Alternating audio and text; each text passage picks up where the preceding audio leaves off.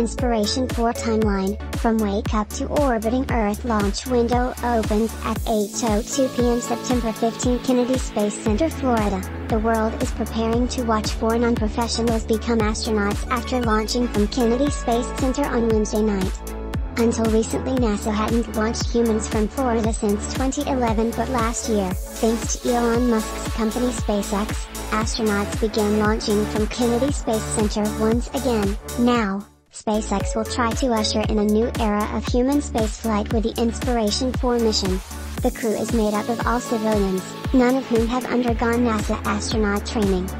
Instead, billionaire businessman Jared Isaacman purchased a ride from SpaceX and through a massive fundraising campaign for St. Jude Children's Research Hospital in a national competition filled the other 3 seats on the Dragon spacecraft.